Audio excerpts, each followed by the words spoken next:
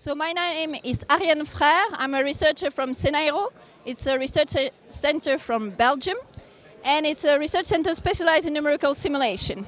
And this poster is about a collaboration between 3 institutes.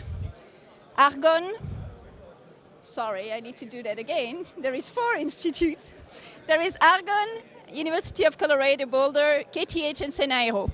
And the main idea is to model the flow around an airfoil like that, like you have on airplanes.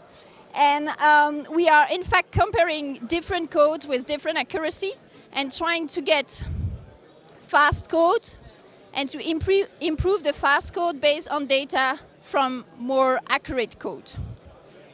So there are different flow solvers that we want to compare. And in fact here we try to develop the Detached Eddy Simulation of FASTA, which is the code from Boulder.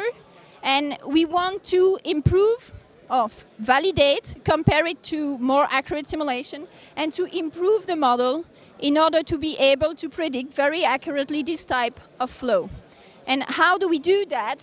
We run the simulation and compare it to more accurate simulation. Simulation done in KTH and simulation done in Cenaero with 2 different techniques. And we try to learn from this comparison on how to improve the Detached Eddy Simulation method.